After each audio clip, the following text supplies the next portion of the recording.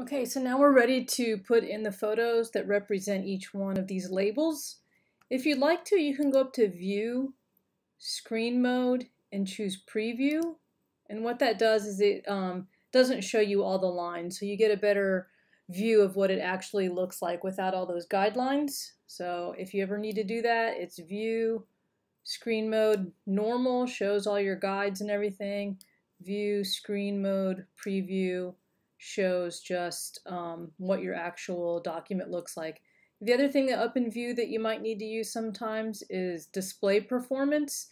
If you keep it on high quality display, you're better off. If you have it on one of these other ones, your pictures will look like pixelated and not a good resolution. So I would recommend always having display performance on high quality display. Now, especially since we're putting photos in here, it really does make a difference.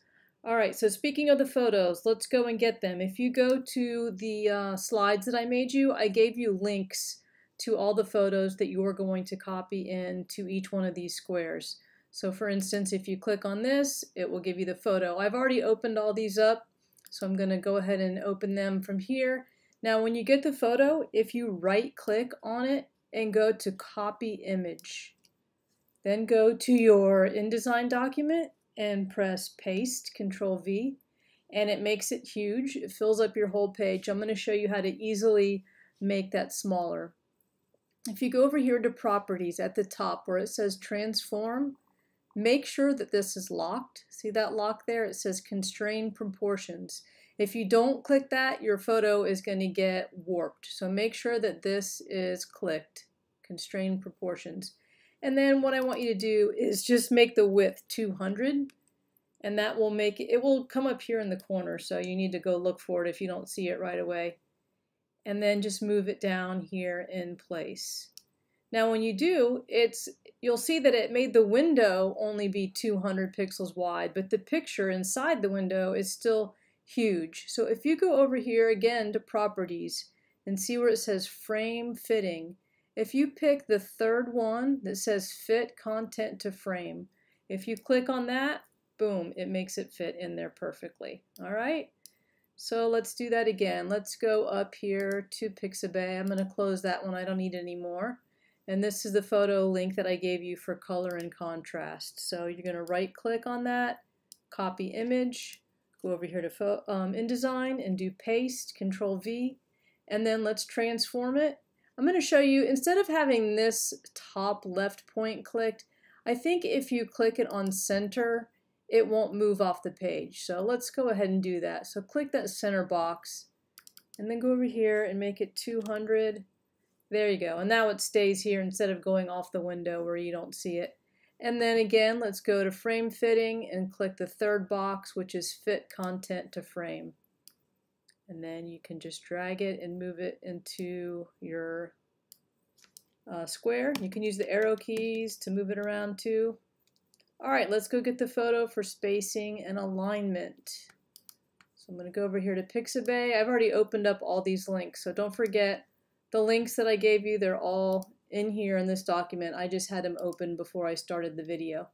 So I'm going to right click on this one, copy, go over here to InDesign, press paste, and I'm going to scale it so that it's 200 pixels, and I need to frame fit it so that it fits in the frame. There is another area where you can do frame fitting, and in one of the assignments I have coming up, I told you to go to Object and do the fitting over here. So you can do it there, but I also like just using the Properties tab. You can do an awful lot without going into the menus by using Properties. So it's just up to you which way you want to do it. All right, let's copy this, right click, copy image, paste, make it 200 pixels, and then go to frame fitting and click on the third box. Don't forget the space bar. If you press that, it gives you a hand, so it lets you move your document around. Control plus zooms in and Control minus zooms out. All right, let's get our photo for leading lines, which is this one. Copy, paste, scale to 200, fit in frame, and then drag it in spot. Rule of thirds, we'll go and get that photo, copy, paste,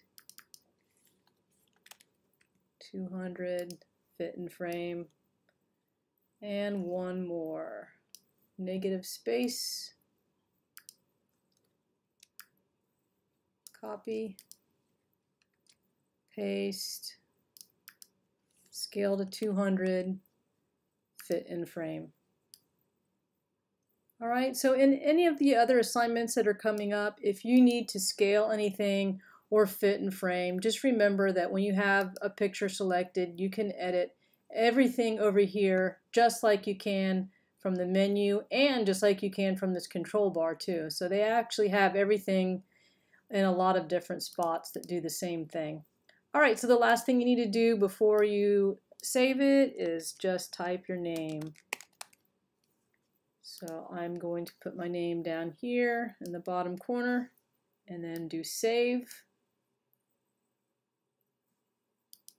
And then do export, because export is what you need to make a JPEG, and the JPEG is what you need to put in your Google slide to get graded. So leave this just on this one page, quality medium, resolution 72 pixels per inch, and I'll make a screenshot of this and say export, and that's what you put on your Google slide portfolio for a grade.